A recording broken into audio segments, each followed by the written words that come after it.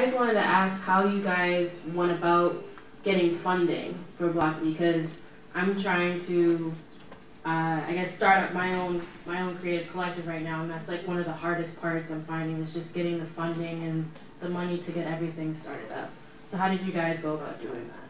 Sure. How about now? There it is. Okay. So I'm going to answer your question in a long-winded way. Blavity was bootstrapped. I used my personal money for a very long time. We just received funding in, like, February of this year.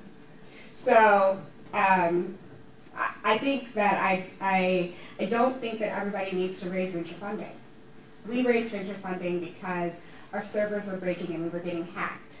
And it was too expensive to not have engineers on staff. And engineers cost a lot of money, and you can't justify an expensive engineer because they take a long time to make back the money that you're investing in them, right? Because their salaries are $80,000 plus, versus a sales associate. I'm just going to do some math so you guys can hear what I'm talking about. So versus a sales associate might be paid $40,000, but their sales quota might be $400,000, right? So they're making their salary back for the company. An engineer doesn't do that. So that's why a lot of tech companies need to raise funding, because their projects, they're just a little bit longer lead time. So to talk about how I did go about raising money, I'll tell you about a few mistakes I made. So I started to raise money, last spring. And I started in a very traditional way that a lot of Black tech companies start, which is by going to Black VCs. Because I was like, they get me, they speak my language, they know why Blavity's gonna pop, right? That was a bad idea. That was a bad idea because a few reasons. One, they're carrying a lot of the same weight that I am. They're a Black VC, but they don't necessarily work at a Black venture fund, right? So they can't only invest in Black companies, so their standards are actually going to be really, really high. And so they can't fail because they've also hustled to get to where they are.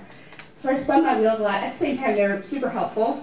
They wanted to give me advice, and so I had a lot of false positives. Because I was like, oh, well, they're responding to my emails really quickly. We have, we're on the phone. They're answering my questions. So they feel invested, and then that will translate to a check. Wrong. No. Exactly. No, it doesn't. So that was a mistake, and I wasted, I move quickly, right? So in my world, I wasted like 6 weeks on that, which is a long time. So then I was like, I'm not ready. I don't know what I'm doing. I'm not ready. The company's not ready. They're asking questions I wasn't really sure I could answer in a way that inspired confidence. And so I stopped. Totally stopped fundraising. Built more and more over the summer. Blavity grew more, made a little bit of money.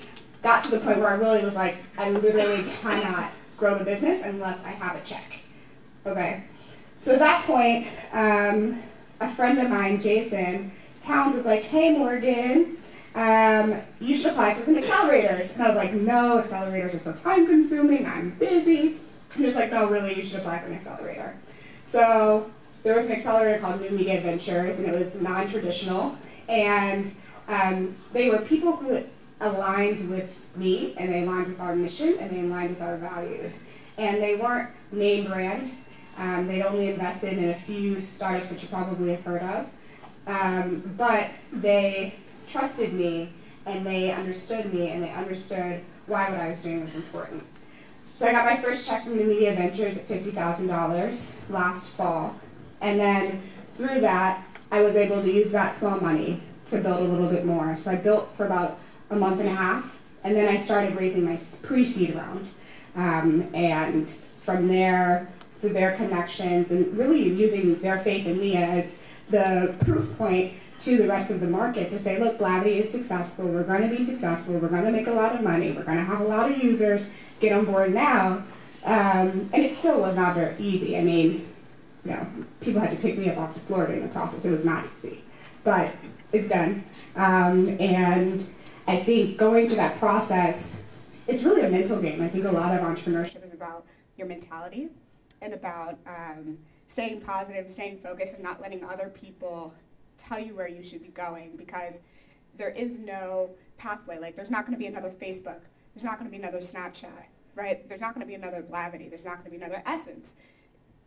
It's not supposed to be that way, right? Like, you're not supposed to be duplicating other people's businesses, which is one of the things I think that goes against venture funding in a lot of ways, because they're pattern matching. And so, yeah, that was really long-winded. But there you go. Go ahead. Okay. I'm in the process of trying to plan my cubicle divorce. So I feel like shout out to the cubicle divorce. The struggle is real. But I feel like I am really good as far as my content and what I am able to specialize in, but I'm not always confident in what I know as far as entrepreneurship. So looking back over your journey, what do you feel like you wish you would have understood or did more due diligence around before you went into the project of entrepreneurship for yourself? That's a great question. And I think there's a lot of questions, a lot of, I call them entrepreneurs. Like, you want to be an entrepreneur, but you're not quite ready yet because it's scary and you're going to be broke and it's going to be stressful. And I think that, especially as people of color, there's a lot of risk involved. And I think that people overthink it. They spend a lot of time researching, they spend a lot of time writing and drafting emails, they spend a lot of time reading books and making budgets, and that's all time and energy they could have been spending building their business and building their goals. And so, I'd ask you to really think about how you're spending your time and your energy, and think about, okay, well, can I start now before I leave my 9 to 5? What can I do now so that it's less scary? Whether that's saving, you need your cushion, you need your financial cushion, or whether that's building your audience like we did before we left our full-time jobs. There's lots of different ways. It just depends on what the biggest risk is for you personally. What's your worry bubble, and then address that head on now so that it can be reduced.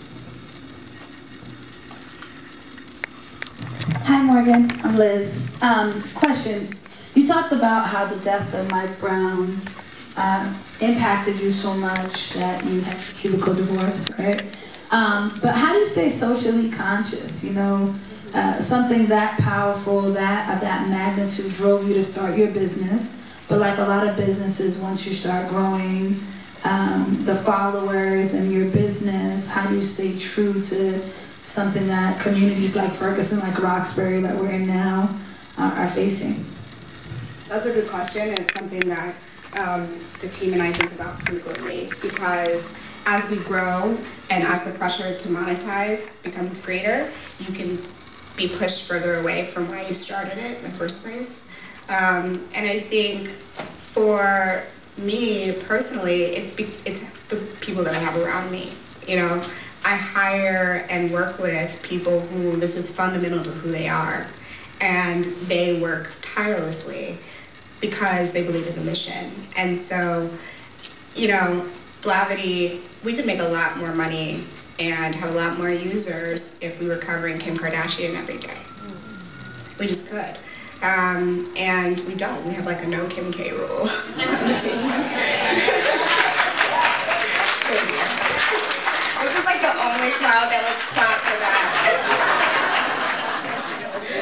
It's true, right? And if we're gonna cover any of the Kardashians, it needs to be from a point of view of us challenging society, and it needs to be about something interesting. It needs to be about something that's gonna be meaningful and push culture forward. And so when we onboard new team members and when we think about our ideas and our projects, it's critical that we think about what's the impact, right? What is the impact on culture? What is the impact on our community? I guess I kind of, it's easy to say now because we're still really early. I'm not that far removed from starting. It was yesterday to me, I just moved out of my apartment. You know what I mean? It was 2 seconds ago. So I think in the future though, I can see how with working with big brands, working with a Cadillac or working with a Target, how there's going to be times where our morals are going to be compromised. right? So for example, McDonald's, right? McDonald's is the biggest advertiser and spender in the Black community and multicultural, right? So as a Black business, you're like, do I want this money, right? Because they're the biggest spender. Do you go after the biggest budgets? No, you just don't, right? Like we've had arguments about this. Me and our COO, Aaron, we go back and forth. Like, do we accept their proposal? Well, what if they did a web series on like Black vegan cooking? Like, maybe that would be okay. Like, seriously though, right? And so these are negotiations that we have with ourselves on a daily basis, and we're not always going to get it right. I mean, Blavity is not always going to get it right, but it is critical to our mission, and so it's something that I'm committed to. Hey, I have a question about your content creators and that part of your team. So I remember really back in the day when Blavity was starting, and you just constantly see these things saying, hey, do you want to write for a Black lifestyle blog? Holler at us. And now I imagine you can be so much more picky because you have amazing popularity. But how did you first go through your content creators and see who you wanted to bring on and who you kind of passed on, and what does the process look like now as far as making sure all of them are really staying on message? Yeah, that's a great question. So you're right. When we first started, we had a really low barrier to entry because there wasn't that much competition, right? And actually, we had our contributor base, and then quickly realized that we were limiting ourselves because there were so many voices. There were just so many people who had something to say. And so we opened up the platform, and now anyone can submit. So about 75% of our content is community generated. It's not actually written by our staff and our editors anymore. And that's beautiful, right? Like, that's amazing, particularly because there are people who don't want to write like every week or every day. They just want to be like, yo, lemonade was dope, and like, here's why. You know what I mean? Or like, there's hashtags. There's a hashtag that was trending today about Black salons, right? And someone was like, oh, this hashtag is trending, I want to curate it, right? And like, great, right? So if you, the real thing is, for me, is how do I make that scalable? Because right now it's a Google form. I mean, we're super scrappy with it. It was a Google form. I was like, hey, what would happen if we created a Google form and like let people submit their own content? Well, now we have like 50 submissions a day, right? So then we had to hire editors to really curate that content, make sure that it stayed on voice and on tone, which was your second part of your question, is like when you go on Blavity, you don't necessarily know that it's all user generated, right? You're like, oh, this is the same site that I read yesterday or last week. And that's because we have amazing editors who are very good at giving feedback and managing headlines and making sure that things are uniform across the site. You know, so for example, one of our signatures is that we'll write just like a normal news story, and then we'll like end with a GIF reaction, or GIF reaction depending on who you are, right? So it'll be like, what? And so we'll add those elements so that we have that uniformity. So right now we're on WordPress, that's our tech stack, but our engineers are working on the new version of the site. So the new version of the site, which you guys will see in a few months, probably just depending, probably like 4 weeks from now, maybe 6 weeks, will be way more, it'll be very easy to submit content on the site. Right? So it'll be easy to say, I have something to say, I can submit it. You'll get notifications when it's been accepted, when it goes up, and that will help make sure that Blavity continues to be open and not just, oh, this is like Morgan's site and like this is what Morgan thinks, so I'm only going to accept those perspectives. The risk that we run is that because Blavity has a really strong brand, people, especially if we have opinions that don't match up, right? So if we have opinions that are different, which are welcome on the site, people are like, but you just wrote an article last week that said, bleh. And I'm like, well, no, right? Because Blavity is not just one voice, it's a variety of voices, it's a diversity of voices, and it's all about letting people have a platform to share their perspective and show content and share ideas. So we're hoping in the future with our new design, people will understand that a little bit more, instead of viewing it as Blavity's editorial staff has this to say. But you'll know when we do have something to say, because we'll be like, Blavity staff, right? And then you can rip me apart on Twitter. Oh yeah, sure. My name's Leticia. I'm actually trying to be a television writer, so I'm trying to get to where you are in LA, jumping at Boston. And you talked earlier about trying to make moves while you're at your 9 to 5, and like one of the things you mentioned is like squirreling away your nuts for the right time to leave. And like I think I'm stuck in that spot where like it's just so easy to keep pushing up, like, oh, like my goal is to save X amount of money so I can feel more comfortable. Yeah. So how do you push yourself outside of that fear zone, I guess? Can I ask you one question before you hand it back? Do you, do other people know what your goals are? Yes. Are they holding you accountable to them? They'll check in like, so how's that going? But no one's gonna be like, hey, what's up? Are you doing that thing that you mentioned to me yesterday? That's what you need. So in San Francisco, I surrounded myself with CEOs and people in early stage tech startups that would literally be like, you can't talk about Blavity until you quit. Like, you can't sit here at this happy hour and be like, Morgan, CEO of Blavity. And so a full-time job with it is.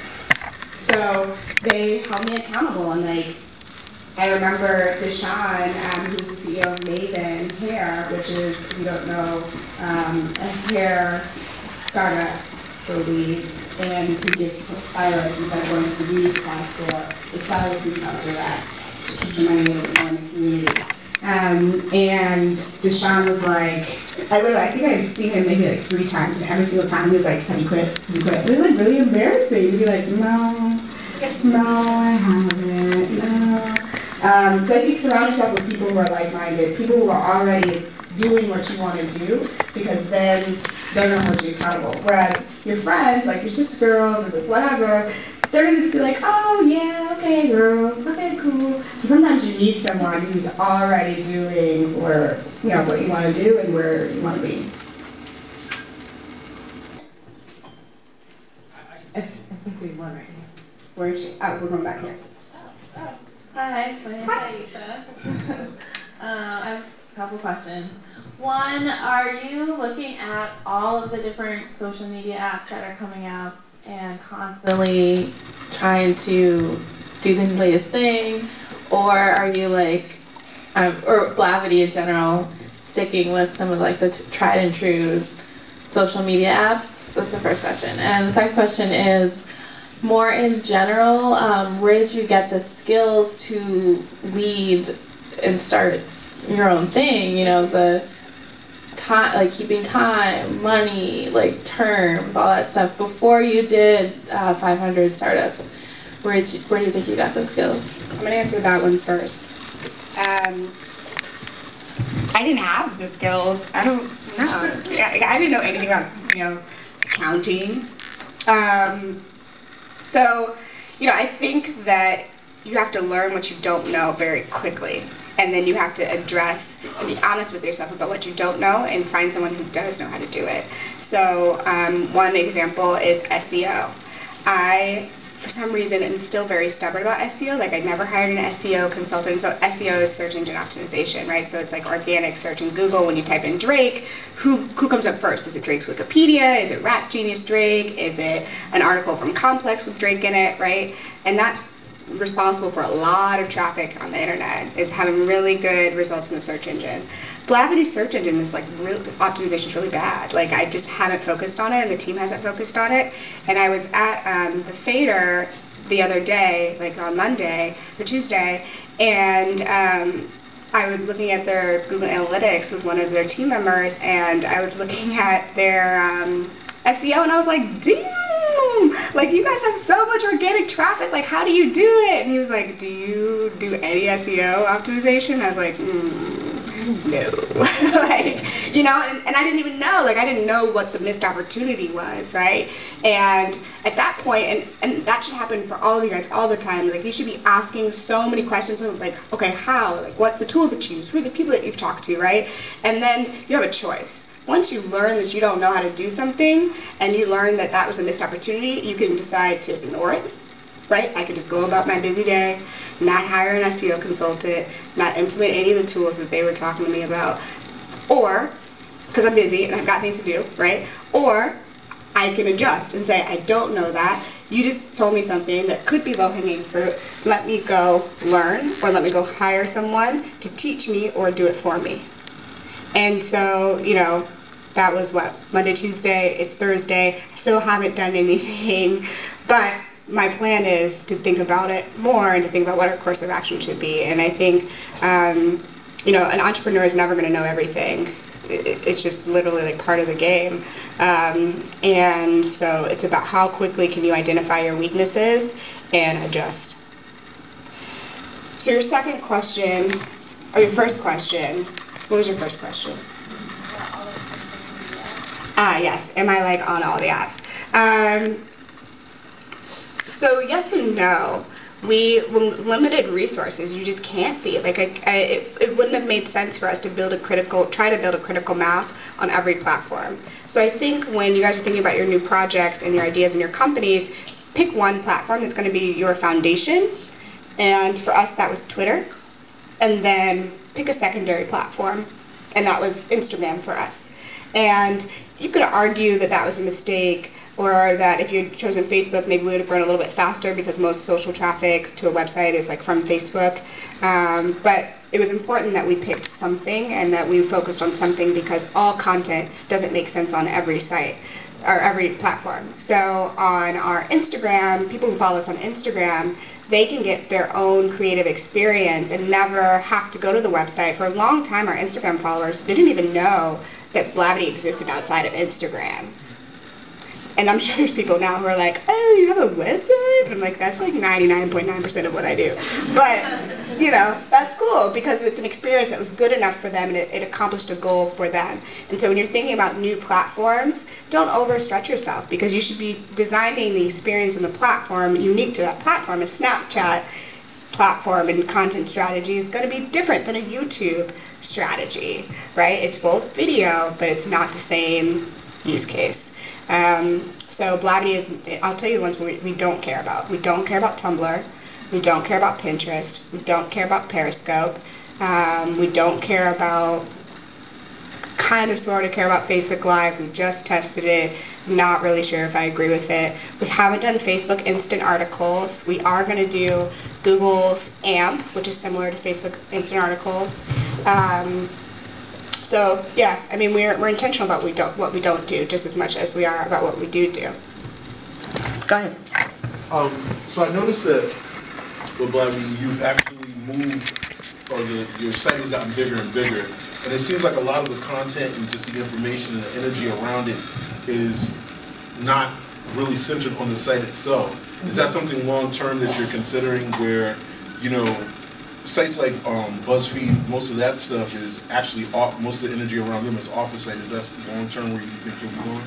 Yeah, absolutely. I think that media and content distribution will become platform agnostic, because we just don't live our lives that way, right? Like, you know, Netflix has done an amazing job of not being platform agnostic, right? You can't get House of Cards anywhere else. So you're paying that $8.99 or $9.99 every month, or your mom is, to get that content, right? So yeah, I mean, I think anyone that can build a website or a brand, you know, they should be thinking about how do they expand that outside of one platform. So for Blavity specifically, we're thinking about more so what does Blavity stand for. So when someone sees the Blavity logo and they see the Blavity like brand, what do they associate with that? And that's why with our social platforms, we do have different voices. Our Twitter voice is very like ratchet, news, at night we'll like post GIFs, we'll be like twerk, like whatever, right? On Instagram, it's like very entrepreneurial, like very woke, and like very artsy, right? Our Snapchat is like a television network. We have people do takeovers.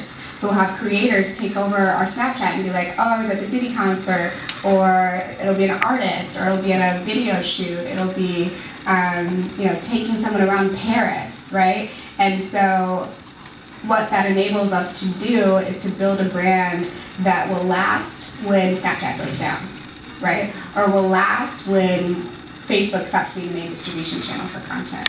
And it will, in fact, grow our business. Say, for example, you guys found out that Blavity had a television show going on Netflix, you'd be like, like, that's interesting. I know what Blavity stands for. I know what Netflix stands for. That could be really cool, right? We don't have a television show coming out on Netflix. Yet. But I just want to give you guys, a sense of the possibilities and why it's important to build the brand, to build the mission, and build the community, and be explicit about what it stands for, because then you have the flexibility to move in different spaces and to be resilient in a world that moves exponentially in technology. One, I'm just so excited you guys are here. Like, this is the first step, I think, for a lot of you. Hopefully you guys are already in it. Like, hopefully you're already thinking about a lot of the things that we talked about tonight. I think starting off on this journey as a creator and an entrepreneur, it's scary, but you're surrounded by people who are about to go on this mission with you and about to go on this journey, and so connect with each other and be vulnerable, be open, follow up, don't do the oh yeah, I'm gonna follow up with you. No, actually follow up with them, go out for coffee, schedule a video hangout. I think that's so important, and that's the only reason why I'm here today, is because I had friends, and I had entrepreneurs, and I had creators who are pushing me along the way, and ultimately helped me build Blavity, and are part of my success and part of my success story. So this is your best network, and use it. So thank you for having me, and thank you for